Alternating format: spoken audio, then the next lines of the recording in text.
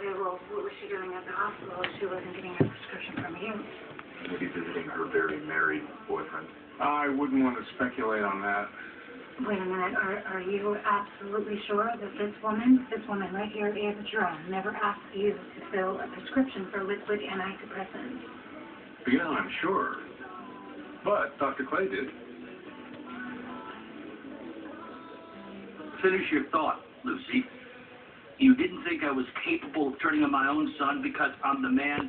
The man, well, you just,